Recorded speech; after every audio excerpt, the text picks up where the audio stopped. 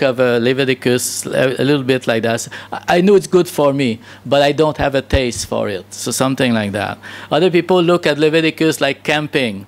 They go to camping. We are going to experience going camping, but maybe some of us don't like to go camping. So you packed away, you leave the place, and you will not do it again. Like you've tried to read Leviticus, but that was not really what you were looking for. And I think that one of the reasons why it's like that is that we live in a culture that we have to be entertained. It has to have some actions and some excitement. And what we read, we are trained with the media. We grew up with the TV. And now we have all of these wonderful little things here. And it needs to be entertaining. If it's not entertaining, then it's boring. If it's boring, then I don't want it. I don't need it. I'm not interested in that.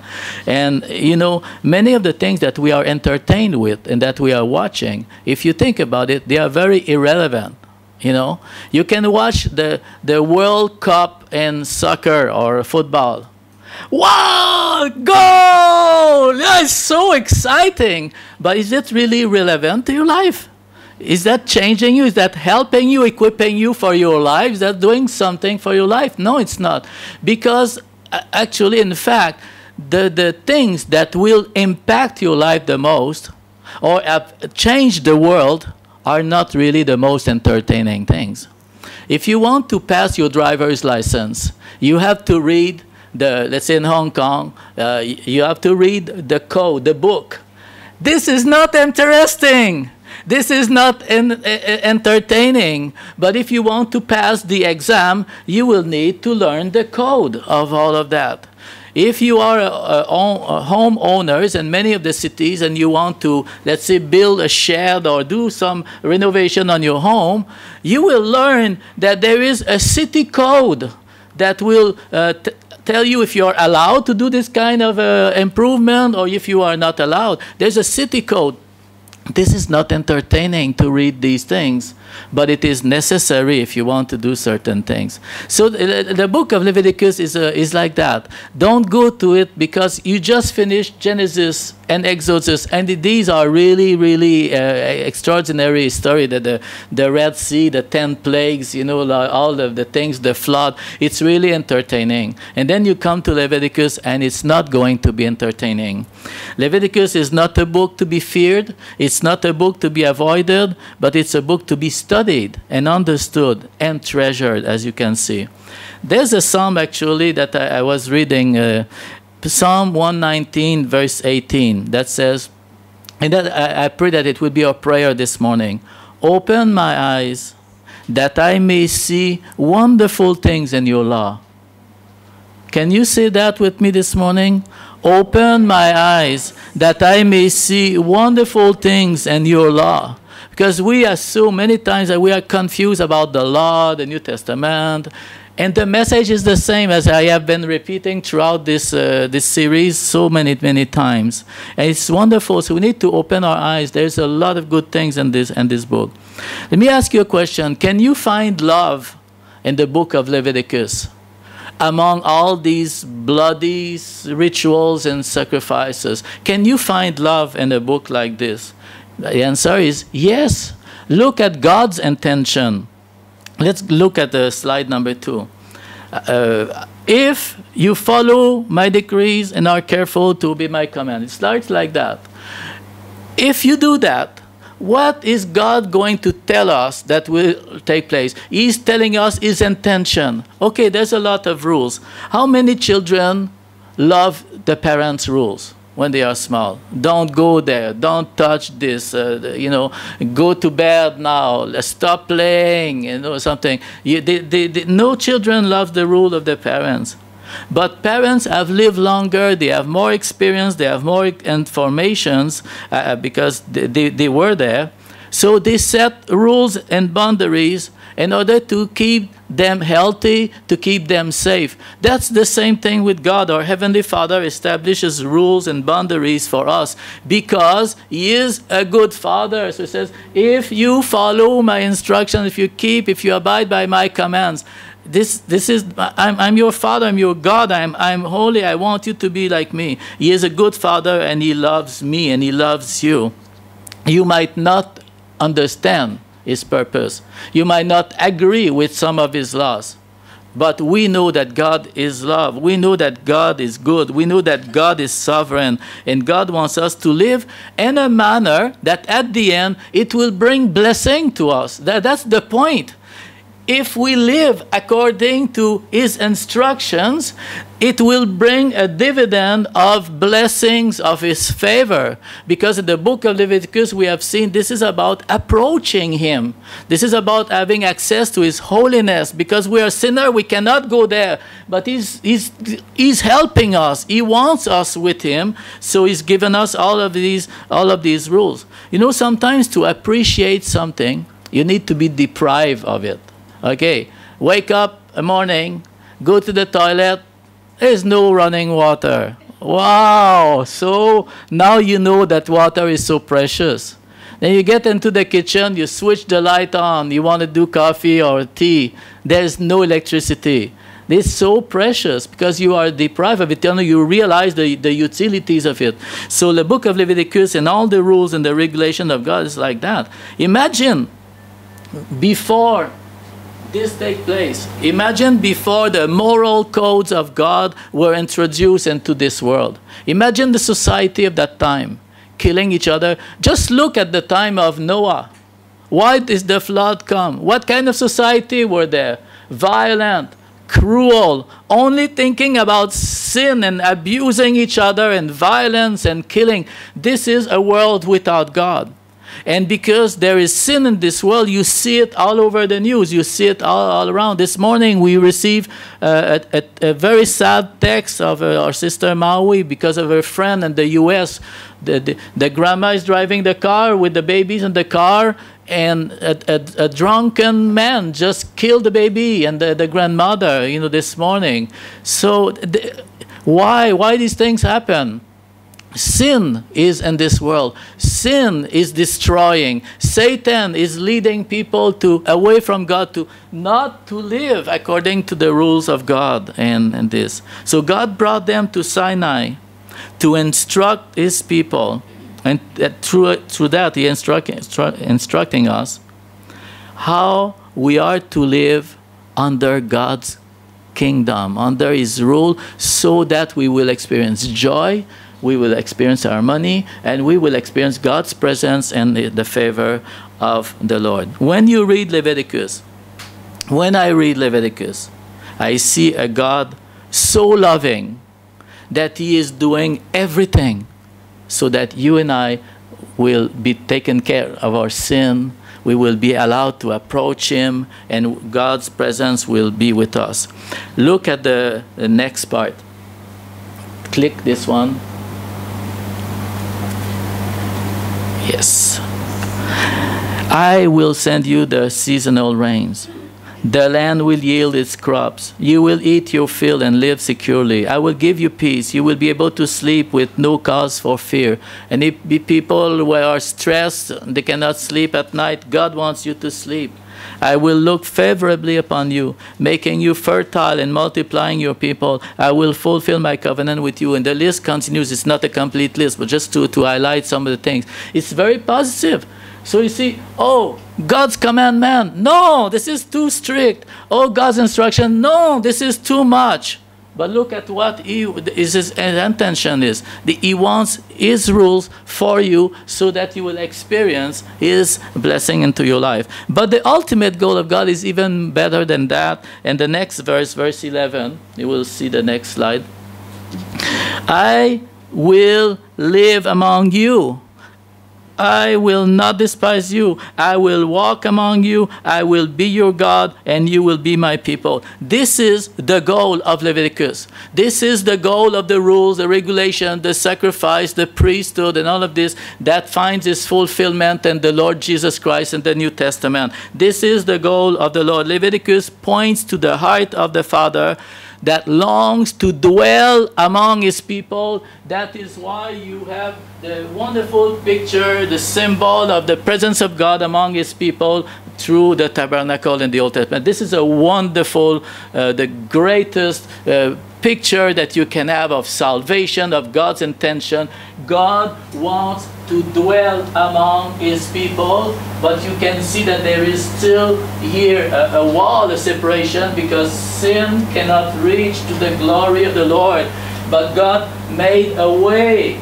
God made the sacrifices, the priesthood, the sanctification, so that we can approach and God can bless his people through all the blessings that we have read previously. God is good. God has good intention. God is, so these rules and these regulations are for God. They are the foundation of our faith. They are the foundation of our society, of order, of peace, of love in our society. This is why we need that.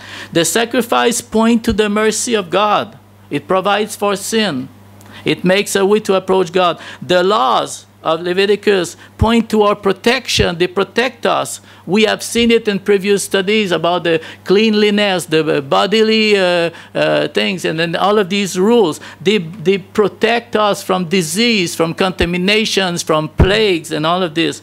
It is for our blessing, for our prosperity and our welfare. The tabernacle points to first of all, his presence among us right now, but it also, as you read the book of Hebrews especially, the tabernacle points to heaven, to the true tabernacle in heaven. So it's a picture that shows us the heavenly. This is only earthly. This is a shadow of the one. Jesus Christ returned to the right hand of the Father. He is reigning in the heavenly temple, and there you find that in the book of Hebrews. The priest points to Christ, who stands at the right hand of the Father, who is pleading and interceding with us. The priests were supposed to help people to connect with God. Christ is doing it right now for you and for me. So we have seen that quite in details in the past. And the book of Leviticus and the latest chapter points to the feast. 7 feasts that God wants his people to celebrate, or to have some sorts of commemoration, some memories. And the feast points to the joy of coming near to God, the joy of coming in celebration together as God's people and to the presence of the Lord, to be this unique, distinct, set apart, accepted by God people. This is great. We find all of that in the book of Leviticus, and this is so wonderful. And this message that the tabernacle points to Christ, and that God's intention, already you find it in the Old Testament. God declares his intentions. I want to walk among you. I want to be your God, and I want you to be. He wants to establish his presence. The last book of the Bible, click this slide, Revelation 21:3. And I heard a loud voice from the throne saying, see, the tent of God is among humans. He will make his home with them. They will be his people. God himself will be with them, and he will be their God. That's where we're going. Leviticus is the foundation.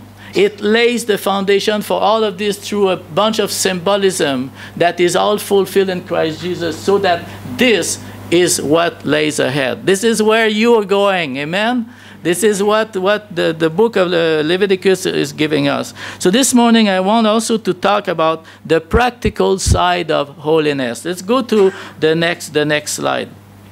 Leviticus 19:2. Give the following instructions to the entire community of Israel. You must be, okay, you, who is you? You, okay, this, the people of Israel first. You must be holy. But we, I, you, me, must be holy. Is that an option? It's a commandment. But it's also a promise. You will be holy. You must be holy, because I, the Lord your God, am holy. So chapter 19 is very interesting, because it's a call to you. Hello? Are you there? Yes. This is very important. We're getting to the important part of the message. This is a call to you to be holy. It's not an option.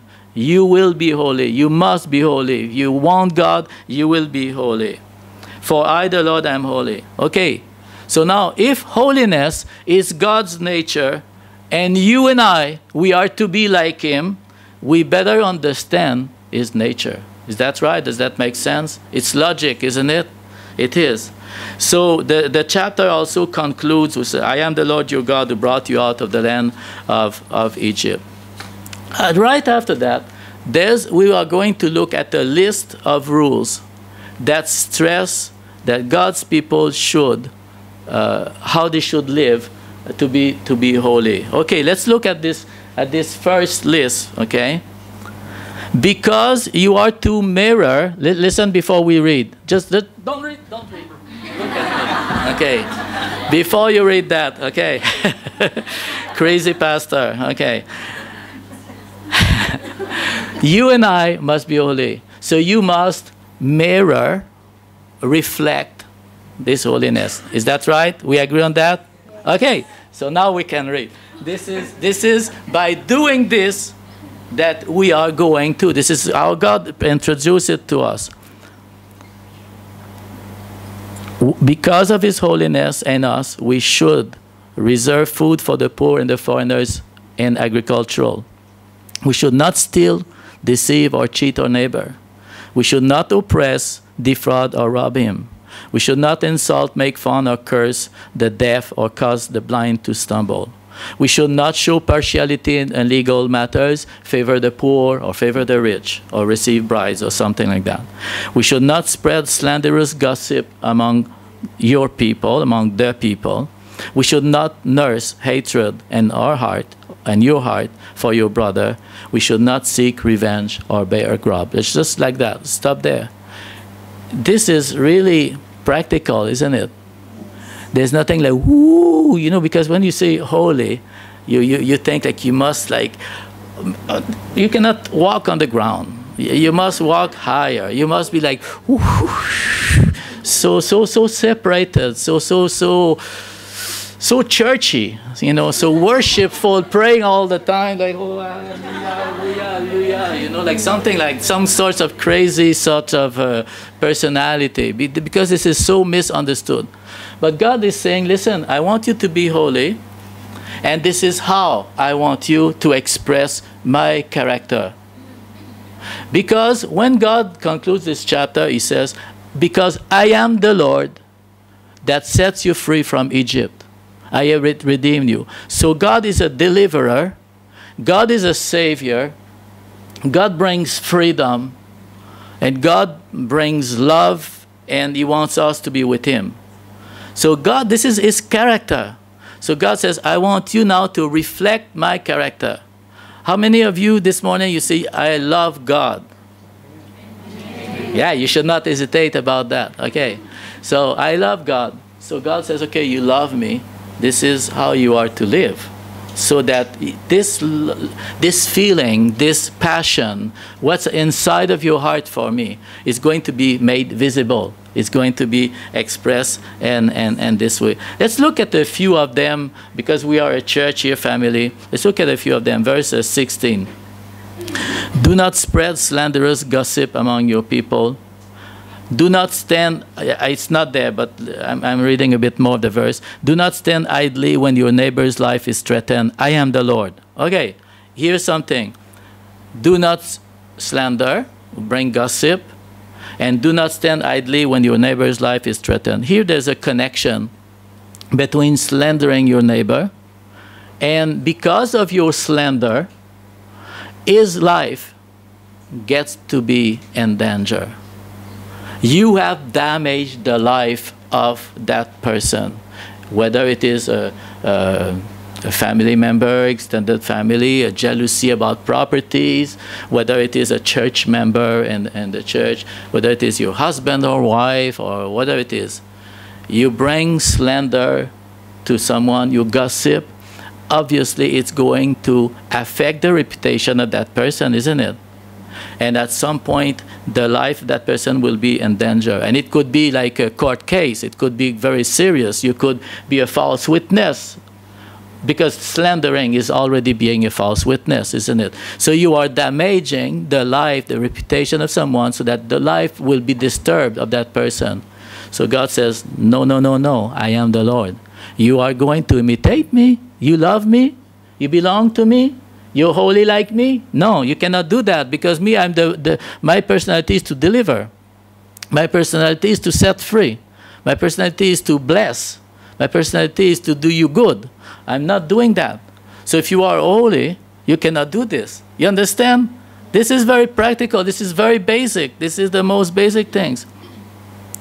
So when you should turn against, you know, what you have done, humiliate yourself, and go to fix that. You should not stand idly.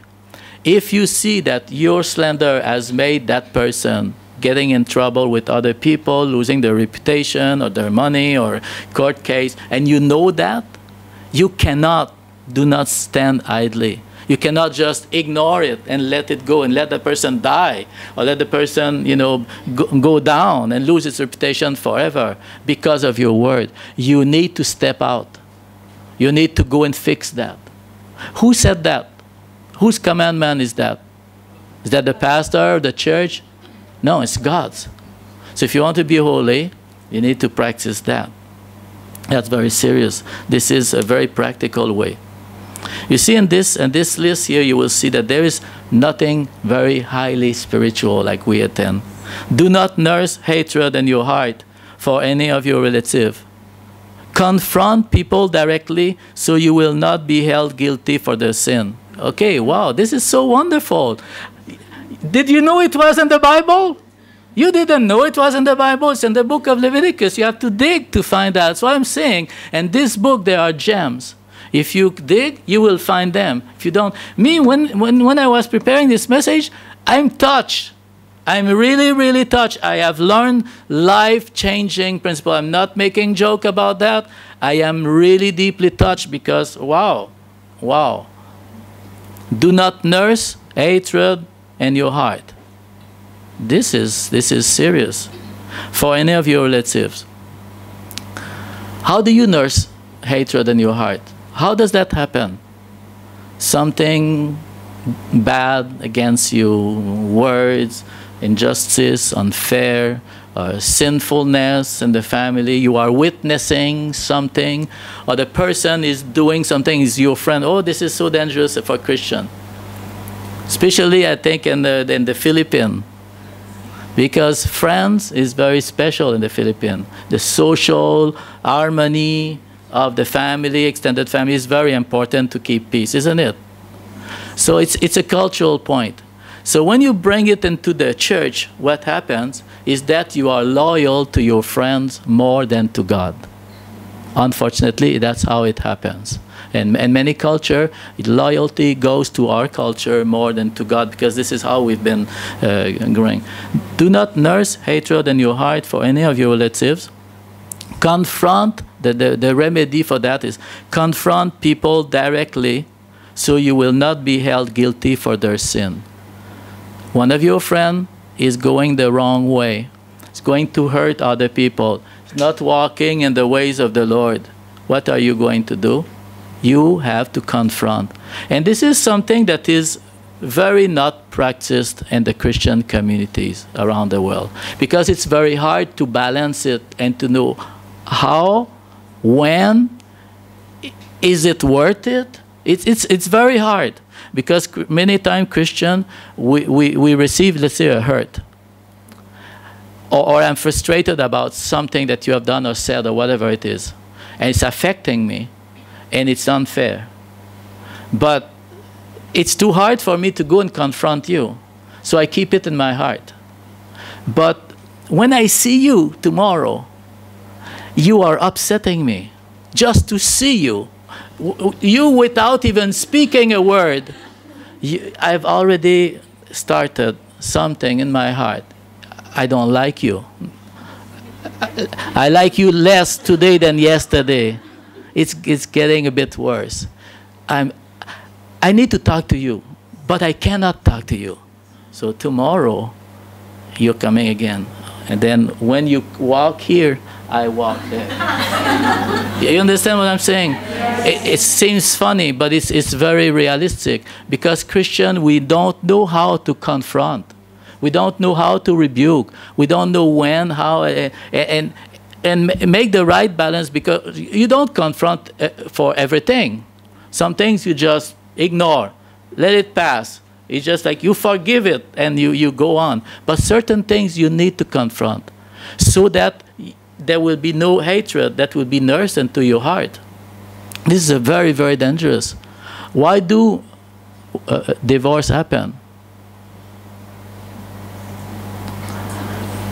On the day of the wedding, I love you, I will cherish you, I will love you for the rest of my life. Is that right? Good times and bad times. Wow, that's powerful. Bad times happen. You're hurting me big times. You're nagging, you're aggressive, you're angry. And you know, it's not fair. I do all the work, you do nothing, you're lazy, or whatever it is.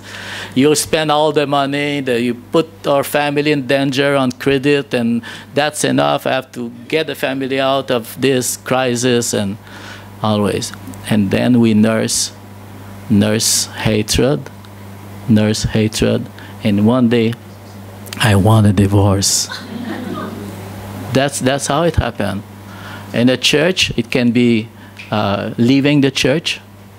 Actually, it happened all the time.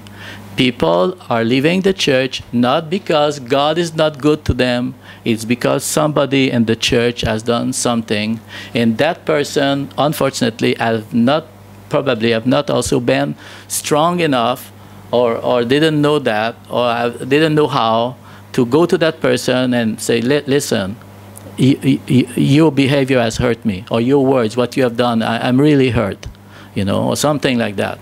So we don't know how to practice that. But it is very, very real. And it says that you will not be held guilty for their sins. So if the person is, you're in a group of persons, and that person is doing something wrong, and you associate, that person spread a rumor, and you associate, you are participating to that sin also. So you don't want to be held guilty. So that expression here, not to be held guilty, it's have to do with speak what's right. It's not right, speak it. It's right, speak it. We do it, and Paul is exhorting us to do it in love. Speak the truth in love, which is another thing that is very difficult to balance and to pick. Because many times when you confront, I'm already too angry, and I don't confront in love in the right way. I shout at you, I'm angry, I cry, I shout, and all this. So that's not the right way to confront. So when time to confront happens, there's need to be some kind of a prayerful approach to confrontation, so that there is peace, that the motives are pure, you want restoration, you want harmony, you want to mirror the character of God, you want to keep the unity among everybody. So you are confronting, you are ready to confront. If you are not ready to confront, it will be like a war in the house. You understand? Have you seen a husband and a wife fighting? That's what happened when we're not ready to confront. It's the same thing. 18, do not seek revenge or bear a grudge against a fellow Israelite or against your neighbor, against another, but love your neighbor as yourself. So you see that there is nothing so spiritual in this list here. But I'm also very encouraged, because this is holiness. This is what God asks His people to stand by, to be in holiness, to be accepted in His holiness. Is that attainable? Yes. Is that basic? Yes. Is that practical? Does that touch our daily life? Yes. It's all about daily life. You don't have to be a superstar. You don't have to be a missionary. You don't have to be a priest, a pastor. You can be a mother. You can be an architect. You can be anything here, and be holy. This is everybody is called to be holy, and this list here. Are you holy?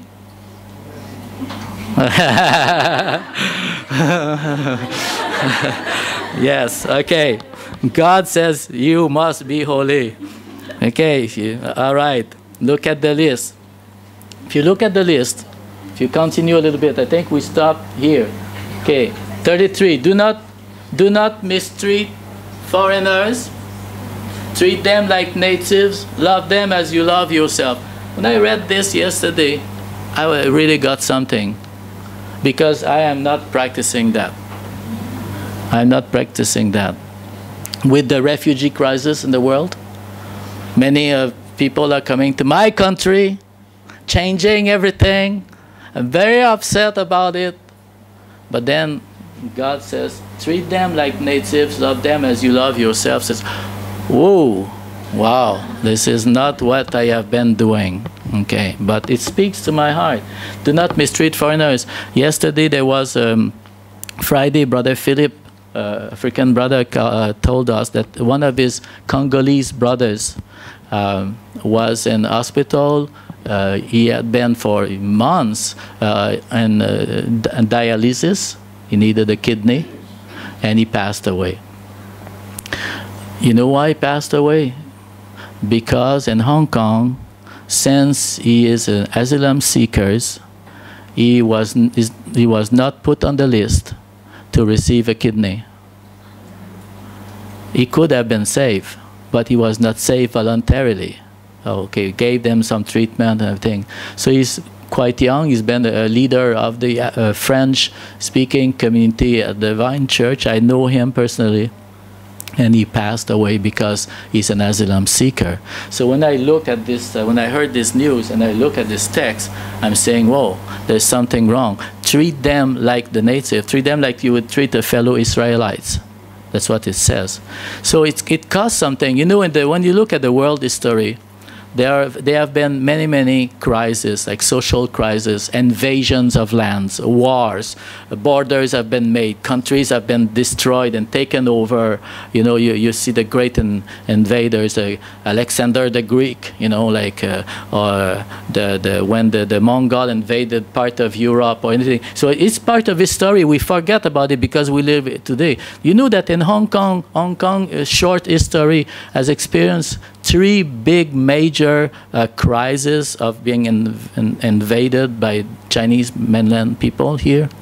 Big crisis in China. So people were running through to be safe when the British were here. So Hong Kong has become part of that. So there was a big invasions, you know, at the time of the war with the Japanese. But before that, there was a big famine, and then the Japanese came, and there were movements, and during the cultural revolutions, there are movements where people, if they want to live, they need to go somewhere else. So today, these people are Hong Kong people. They pay taxes, they work, and they live under the land. But if they would not have been accepted at the time when they would come, their life would have been misery. So it tells me that when the crisis happened, like in Germany, how are they going to survive with such a number of refugees to come? But now they need to treat them like that. This is God saying that. This is not a government. It's not about being not disturbed or not. It's going to be disturbing. It's going to be disturbing. Europe is never going to be the same. Hong Kong is never going to be the same. After 9/11, the world has never been to be the same. It's a dangerous world everywhere. But God says, if they come to your country, this is how you are to live. So maybe people don't like them. People will make votes against them. But the Christian community should be able to treat them just like God says to treat them. Do you understand what I'm saying? It's to reflect God's holiness. Use honest scales. When you do business, just be honest. Just tell the truth. Use honest scales and weights and everything. So that list is all starting with do not. Isn't that? It's a negative list. So it's funny because many times we say, oh, we don't like commandments, do not, do not. But this is a positive way of life expressed with negative words. Do not do something bad. In other words, do not harm someone. Do not conduct yourself like a jerk. Just like do not do something bad. Be like God is. And it makes me think of 1 Corinthians chapter 13, which has a lot of negative and says, I'll read you some of it. Love is not jealous. Love is not boastful. Love is not proud. Love is not rude. Love does not demand its own way. Love is not irritable. Love doesn't keep no records of being wrong. Love does not rejoice about injustice. That's a very similar, isn't it? You could make that list, make the other list just next to it, and you will find that Old Testament, New Testament are saying about the same thing. And this is what we learn. Leviticus is the foundation. It's so important for us. It's such a foundation for us. You are an ordinary person living in a family, going to work. You have colleagues. You attend a church family. And what you say and what you do, you reflect or you don't reflect the character of God by your actions. This is what it is. The remedy against nursing hatred is confronting people or loving people. You know, about confronting people, look at the one little scriptures here that I will read. 2 Samuel 13:22. Absalom hated his brother, okay? The brother who had raped his sister. Remember the Bible? You know, the Bible is so wonderful because you find illustration about everything in the Bible. Absalom never said a word to Ammon, either good or bad. Okay? He hated Ammon, but he never said it. He never said, he pretended because he had a plan, he had a grudge. He nursed hatred that led to the murder. To murdering his own brother because he had disgraced his sister. When matters should be dealt with openly and frankly so that this N-word hatred will not sink in and lead to other sin. Then click the next one, and then you will see what God is saying. Right in the midst of that list here, God says, don't, but love your neighbor as yourself. I am the Lord. And if you look at verse 34 here, love them as you love yourself. Twice in the same chapter. And do you know that this verse here is quoted so much by the Lord Jesus, the Apostle Paul, 1 John, many times by the Apostle Paul. Jesus talks a lot. It is a main quotations in the New Testament. It comes right from there. Amen? This is so important. Galatians 5:4, the next slide. Galatians 5:14, for the whole law can be summed up in one command, love your neighbor as yourself. If you click, you will see Jesus quoting it. Jesus said to him, you shall love the Lord your God with all your heart, soul, and mind. This is Deuteronomy chapter 6, verse 5. And this is the first and great commandment. And the second is like it. You shall love your neighbor as yourself, Leviticus 19:18. On these two commandments hang all the law and the prophets. The greatest and the second one is as important as the other one. Amen?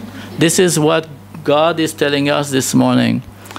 And this text, Jesus says, love yourself. Love yourself. Let's talk about love yourself. Love yourself. Because this is a message that we hear in our generation today. I was reading about Whitney Houston having a song that became very popular. The greatest love of all is to learn to love yourself. Okay, maybe there is a context in the song. If you know what inspired her, maybe she was depressed. Maybe she was a victim of something and then she had to learn to accept herself. Okay. But this is not what God is telling us. Have you ever needed a class to love yourself, to tell you how to love yourself? Did you need to go to school? Did you have to read a book about loving yourself? No. This is what we do. We love ourselves. We idolize ourselves. We pamper ourselves. We protect ourselves. We are so caring about ourselves. So that's what we do. So here Jesus gives us another commentary. Matthew 7:12, slide 6. Do to others whatever you would like them to do to you. This is the essence of all that is taught in the law and the prophets. This is wonderful, a way to interpret how to put it in practice. Do it at home with your spouse. Do it at home with your children. Do it when you go to work. Do it with your church mate. Do to others whatever you would like them to do. Because when we do that, the reason is very simple, and then we will conclude. Loving God is invisible. You love God? I love God. How do I know you love God? How do you know I love God? It's invisible. Whether you have a passion for God, I have a passion for God, I can see it, I can raise my hands, I can sing the songs, but how do you know that I love God? Love is invisible. When I love my neighbor according to God, I mirror his character. I show that I really love him, that I have received his love, that I appreciate his love, that his word is important to me, so that I go and live out what he's telling me to do. That's the message of Leviticus. It is an internal passion in my heart, but it becomes a visible expression when you love somebody else. 1 John says, and anyway, I will not read it all, our actions will show that we belong to the truth. If you love not only with words, but in actions and truth. James calls it the royal law. There is one law that is above all other law, the royal law. Love your neighbor as yourself. If you obey the law, you are doing right. And there's always a context in which these verses are given to you. Like, for instance, in James, in 1 John, there's about giving money or helping the needy when you need it. So that's a practical, down-to-earth love manifestation. And James, it is based, if you look at the chapter, is the poor and the rich come to church.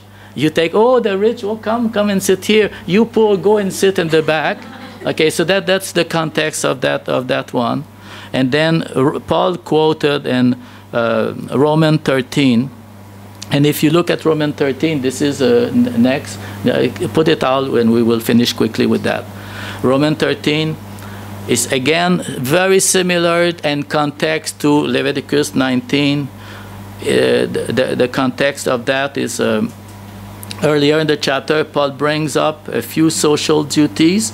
Submit to authorities, pay your taxes, and that's why he says, owe nothing to anyone except your obligation to love one another. If you love your neighbor, you will fulfill the requirements of God's law. Then he goes on to many negative law, some commandments forbidding acts that would harm your neighbor.